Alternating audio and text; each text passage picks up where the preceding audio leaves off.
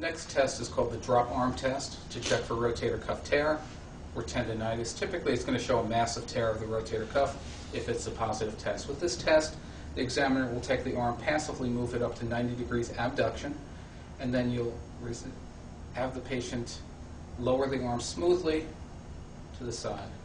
Repeating the test again, I'll ask him to lower his arm smoothly to the side. That would be a negative test. If he had a positive test, two things would typically happen. He would ratchet down with the arm. It wouldn't be a smooth motion. It would be difficult to lower smoothly, and he would also complain of pain with that. With that, in combination of other tests to look for rotator cuff tear, makes it more of a sensitive test to isolate which rotator cuff tendon we're talking about here.